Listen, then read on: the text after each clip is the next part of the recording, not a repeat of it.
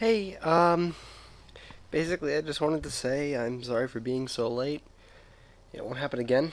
Even if you guys don't really enjoy this video, I got another one going out probably very, very soon after.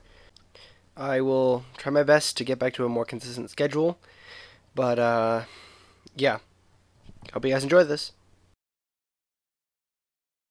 Holy crap, this game is better than I imagined. When I saw this in my local game store for a $10 price tag, I had a passive relationship with Hyrule Warriors.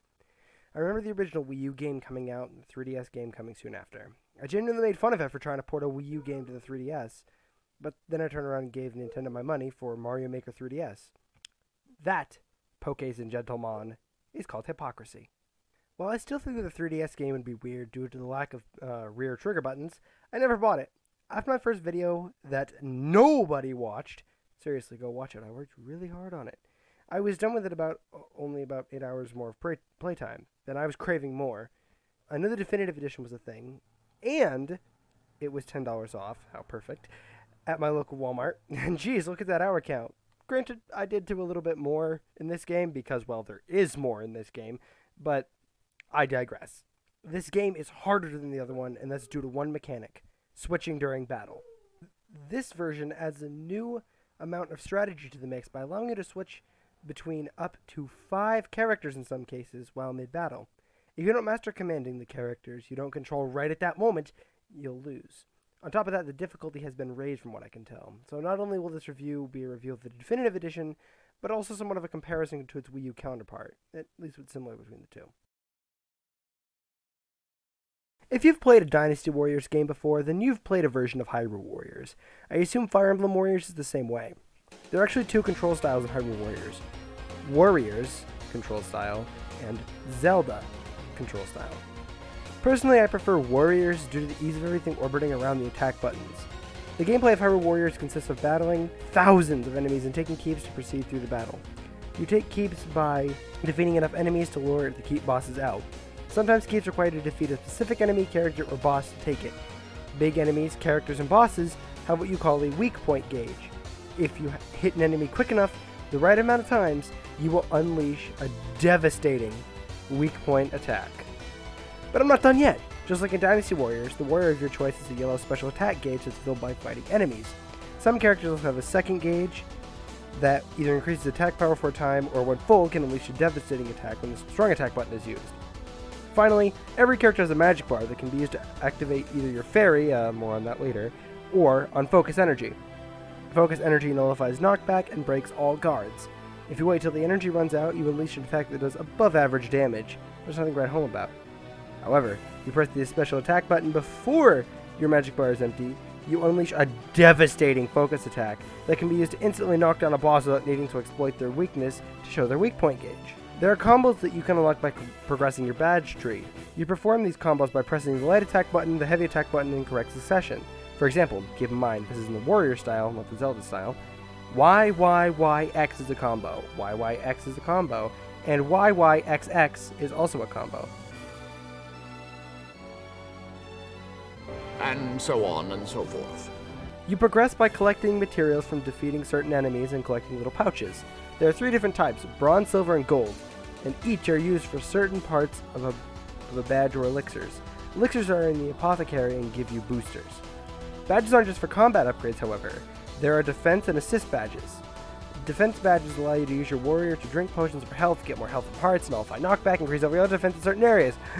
Assist badges make keeps fall faster and also increase your power-up time. Alright. All of this is done in the bazaar.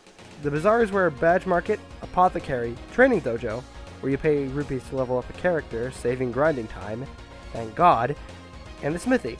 The smithy is where you can fuse weapons with their skills to weapons that have empty skill slots, which that might sound confusing, but once you look at it, it really isn't. You can make those skills better or sell the weapons for more rupees. This is the basic, very basic, and yes, I said basic gist of the gameplay. The non-specific basic gameplay. There's a lot more to cover, so on to the next subject. So I decided to do a top 5 and bottom 5 style. A similar video with a different intro and outro will be up on Wildcard separately. So without further ado, let's start let's start with the top 5 characters list thing. I don't know. Let's start off with the dishonorable mentions. King Defiance, King Defiends, however you want to call it. It's a bit too slow, but he hits hard. Now, onto the list. Number 5, Fi. Not bad, just kind of mediocre. Her attacks are flashy, but not very functional. Whenever I have to use her, I end up spending way more time on a singular enemy, because even at a high level, the enemies are still too good. Sure, it's easy to combo them to infinity, but still. Number 4, Twilight Midna. Too slow. Attacks are weird and hitboxes seem off. In tight corridors and indoor spaces, it can be hard to see where all the enemies are in relation to your hitboxes. However, the damage output is pretty good, so I can't complain too much. Number 3, Agatha. Not really much to say. Decent combos, but low damage. She's more or less Fi again, but slower, and it isn't easy as to combo the enemy to Timbuktu. Number 2, Wizro. Too slow again. Long range, but almost no damage is done to the target. His attacks are by far the weakest out of all the villain characters. But I don't hate Wizro as much as number 1. Number 1, Sia. Jeez, Sia is... Not only do I hate her outfit, but she is way too OP. Once you unlock her full Kokiri sword tree, which is the easiest for me to unlock, you can just mash Y and not even move and kill anything in your path. Seriously, like, what is the point of this character? I get that, like, you have to use her a lot, so why not make her good? But at the same time, like, this is completely overpowered. Did they even test this character at all? Alright, with the trash taken out, let's talk about the good stuff. I have one honorable mention, Tingle. Tingle was the easiest overall skill tree for me, at least, and I love his attacks because they're just so goofy. And his weapon is called Rosy Balloon. Nice. Anyway, let's get on with the list. Alright, number 5, Sheik. A fast character with low range and damage. Sheik hits multiple times with fury and speed. Bit easier for bosses, but I still have fun with Sheik. Number 4, Volga. Dragon Spear, Dragon Combos, Dragon Knight. This man needs some credit. When I use him, he becomes a powerhouse and a force to be reckoned with. Not even joking. I can beat anything that comes in my way and tear through them whenever I need to. Number 3, Zant.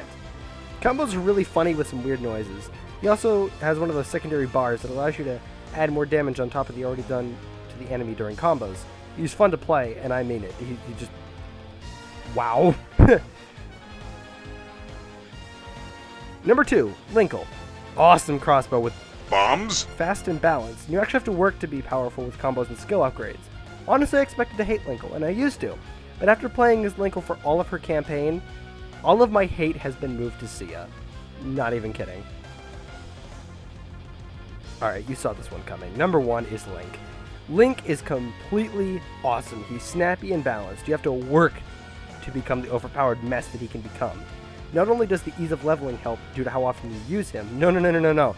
It's also because his combos are amazing, and he's his unique spin move after all of his combos that can be devastating. He also has the best variety of weapons, and arguably the best weapon in the game. I'll give you one guess of what it is. Comparison. This section will be short.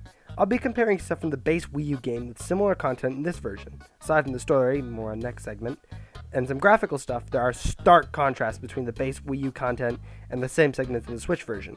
For starters, both the Wii U and Switch versions are graphically vibrant and detailed. However, the Switch version is superior because it runs at 60 FPS versus 30. It's funny, guys, because my capture card can only capture at 30. Why? On a handheld, no less.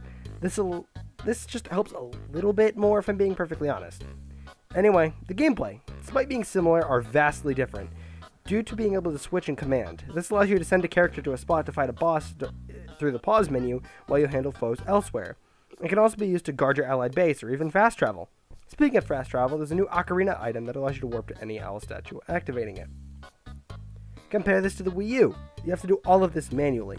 If you want to backtrack, instead of being able to switch or in some cases warp back, nope, you gotta run back and hope you get back in time before this mess is all over.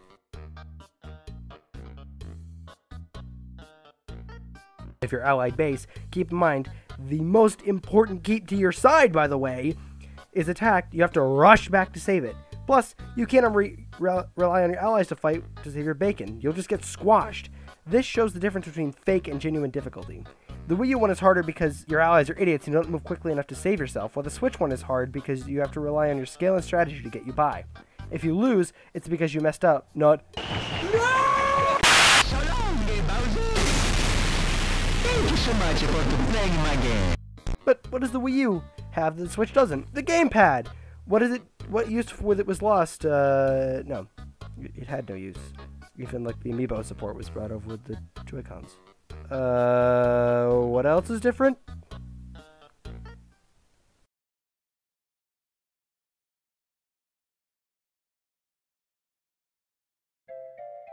Conquering Hyrule. Yes, my little monster. Kill him. Yes.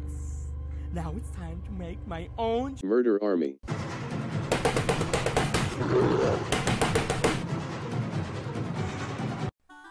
Obviously, this section will have spoilers, so click to the timestamp if you care. Alright, we're good. There are 4 stories. The main story, Linkle's Tale, Sia's Tale, and Wind Waker. We'll go in order. First, the main story. I'll be doing a very basic breakdown of the story. I'll talk about locations and big characters and facts. Okay, so we end up with a horde of monsters attacking Hyrule Castle. Link is simply a trainee that Zelda notices his skill. She soon after notices initiative when he jumps in to help the kingdom with an extraordinary skill. Link meets up with Volga, and after he protects Impa with his Triforce powers, Volga flees. You kill King Dodongo and Zelda goes missing. The search is on. You then get trapped in Elden Caves where you meet Sheik, a mysterious youth, which if you've played a Zelda game you know exactly who that is. Sheik helps you out of the cave and you head to Faron Woods. In the Faron Woods you meet up with Lana, who's leading a resistance. Lana is a sorceress who holds a magic book to attack. She's actually really fun to play, to be honest. She helps you get to Sia, the original guardian of the Triforce, who let Ganon take over because of her love for Link. You go into a Valley of Seers to confront her, and she had opened portals to different times and different dimensions. Impa and Sheik went to Death Mountain, which is where we learned that Sheik is actually Zelda. Ooh, it's been around since Ocarina of Time. Then to the Water Temple to defeat Sia's forces in the era of Ocarina of Time, as well as recruit them. Lana goes to Twilight Princess's version of Hyrule Field, then to the Twilight Realm, recruiting Midna and Agatha and defeating Zant, who Sia recruited in her story. The Twilight Realm is also where we first learned that Lana is Sia's other half, technically. Finally, Link goes to Skyloft to defeat Giraham, who Sia also recruited, and he recruited Fi. After that, the crew goes after the Master Sword, but Wizard attacks them. You obliterate him and his forces after you retrieve the Master Sword. The group heads to the Temple of Souls where Link learns the importance of friendship, and they all head to the Valley of Seers where they defeat Sia. Bring peace to Hyrule for good. Psych, I fooled you boys! I never mentioned Ganondorf, you imbeciles! We then play as Ganondorf for 3 chapters, where he regroups and takes over Hyrule again. Those chapters were hard, like really hard. It required a lot of command and switching and whatever. Finally, you have 2 more chapters to finish. One in Gerudo Desert, where you regroup like Ganon did, and then immediately head back to the twisted version of Hyrule Castle to defeat Ganon. The final boss uses everything from the other bosses. It's pretty challenging due to the amount of health. It's neat. Like I did before my Starlink review, I'll rate these out of 10. I would give the main campaign a 10 out of 10 when compared to the others because of its length and amount of characters and amazing bosses. Its premise is simple, but there are a lot more nuances that I couldn't even go into here because it would be 10 hours long, in which I won't spoil them because they're one of the best parts of the experience. It was more or less just a good excuse to, get awesome battles in because, yeah, the story's neat, but the battles are even neater. Linkle's story is pretty simple. She hears the castle's under attack, but she gets lost. You go to Faron Woods first, beat up Skull Kid because he stole your grandpa's? No. Because he stole your grandma's magic compass. Then you go to Skyloft and accidentally help Fi beat giant demons that are instead mini giant demons. You go to Lake Hylia and accidentally help Rudo, then finally meet Twilight Midna to find out more about your compass. Finally, you fight one last hurrah to save Hyrule when Zelda and Link travel to return the Master Sword. 8 out of 10. Only really fun because it's Linkle, otherwise it would be too short. Speaking of... No! Finally, Wind Waker. Worlds collide again, Lana goes missing, everything goes back to normal. Okay, I got nothing. You get the harem power-up, which is barely useful, even when given a power-up. It doesn't... I don't even remember what this one, to be honest. It's just kind of there. I don't even really have a rating, so I guess it's harmless. It's nothing to rant and rave over, though. It's pretty short, pretty painless. Overall, the stories are simplistic with good dialogue, but the battles and gold Skulltulas are just so awesome that I can't give them too bad of ratings. So enjoy those. Extra modes. There are a few extra modes in the Definitive Edition, all of which I really love. There's an Adventure mode, different from Legend mode, which is Story mode, Challenge mode, and the, My Fairy mode. Anyway, Adventures mode is comparable to Spirit mode in Smash Ultimate. They're themed, sometimes bite-sized battles that give you items, whether that be new costumes, new weapons, or even new characters, some unavailable unless you play through this mode, like Deadly Skull Kid or Full Twilight Midnight. You go around different maps doing said battles, getting items and characters. That's pretty much it. It's a fun, simple mode to help you get more characters, costumes, and weapons. That's it. I like it a lot. The challenge mode is very similar to that in New Super Mario Bros. U. Remixed battles under specific categories. There are 3 categories. Battle Challenge, Boss Challenge, and Ganon's Fury. Battle Challenge is just like those in Adventure mode, where you just, you kill a certain amount of enemies. Boss Challenge is where you kill several big bosses at once, and Ganon's Fury is a bit of both. This made me just feel like the mode is bare. It's basically Adventure mode without the charm of a map and rewards. It's just kind of there. Sure, there are unique challenges like killing 7 King Dodongos at once, but that doesn't necessarily make it worth it to me. My Fairy mode is where you dress up a fairy and level up skills to help you out in battle. I find it almost useless because I almost never die in battle, just because I'm that cool. It's simple, and at least for me, useless. Conclusion. Overall, this game was amazing. I had a lot of fun with it. Honestly, I don't know which I love more, Starlink or Hyrule Warriors. I guess it's what I'm in the mood for. If I want a resource management-based exploration space shooter, I choose Starlink. If I want a fast-paced hack and slash in the Zelda universe, I choose Hyrule Warriors. I would say that the quality is on par with Starlink, and I got the same amount of level of enjoyment with it. 9.5 out of 10. Wow, this review was so hard to make, guys, and once again, this game blows Sonic Generations out of the park. Well, maybe we should give it another fair shot. I would once again like to apologize that this is late. This was a ginormous script, so please don't hurt me. Over. Continue.